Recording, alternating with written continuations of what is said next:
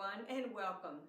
Today, I'm going to take you on a tour of this piece of equipment. It has spent a lot of time in my basement and now is up in the studio.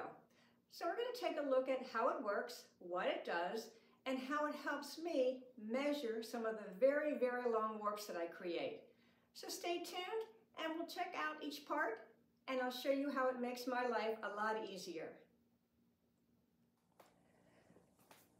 Now I've already started to set up my warp, or the yarn I'm going to use on the warp. What I have on the cone holder right now are 4 cones, very large cones. They're 2 and 3 pound cones of 8/2 tencel. What I'm going to do is I'm going to do 20 ends per inch, and I'm going to make something 24 inches wide. And my warp is probably about 20, maybe 25 yards long. And I start by putting the cones in the holder, and you can see they go through some eyes there. I'm going to zoom in there. And then up at the top, there's some that go through. This cone holder, I could do up to 12 cones at a time. I've done up to 8, but that's about it. And now I'm going to show you where the yarn goes. It goes from there. You get a little tour of the background of my studio. And it goes all the way up. Keep going, keep going. And at the very top, oh, don't know if we can get there or not. Let's see if we can. There we go. Let's just go back a little bit. There we go. So there we are. I'm using 4 of the 6, and they're clamped up there. And then we're going to start to go down again.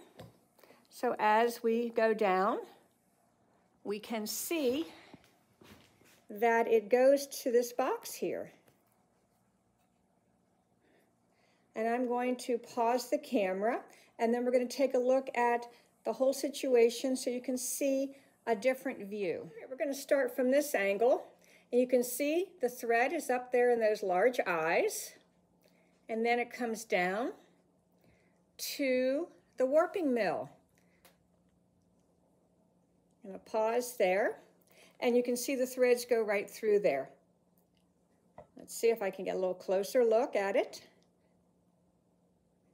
There are holes there. They go through each one.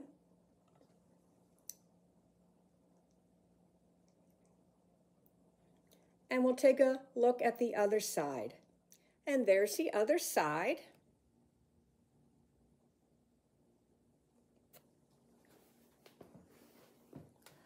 So what's actually happening is each one of these threads is going through a hole. There are dowels that are going up and down, and this is like 2 little shafts that go up and down.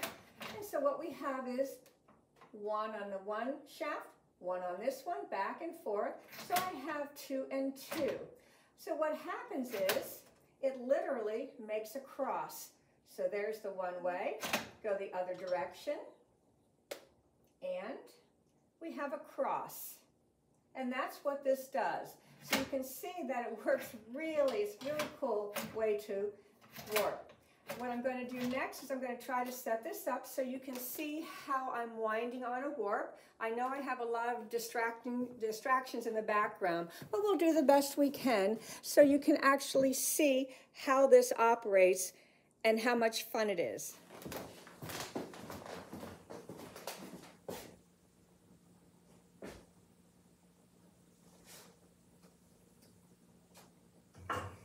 Okay, right now, I'm going back the other direction. I'll show a close-up in a minute. But right now, I'd just like you to see how this turns, and you can see how the box where the cross is made, and the tensioning box is what it's called, moves back and forth on that rod. Now, this is not the end where the cross is, so I'm going to go back, and I'm counting. We did 1, 2, this is 3,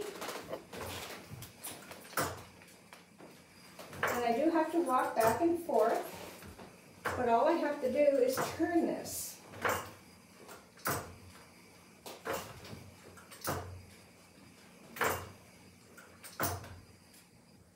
Now I'll show a close-up of what I'm doing here in a moment, but right now what I'm going to do is I'm going to make the cross.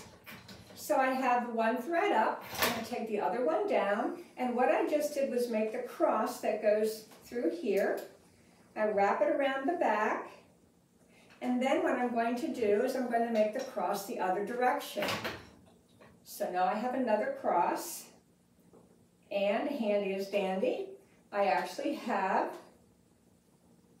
the next one, and then I will continue to wind it back the other direction.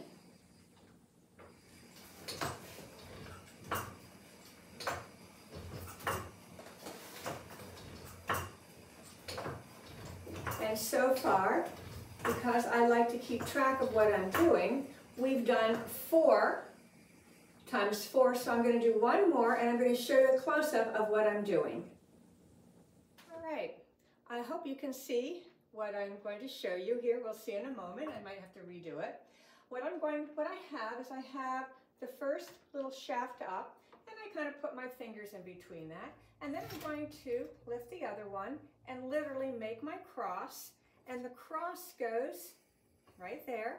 I wrap it around the other way, slide my finger in, flop it down, put the cross there, and then what I do is I put this on the other side, and what I will do is I will continue to wind the other direction.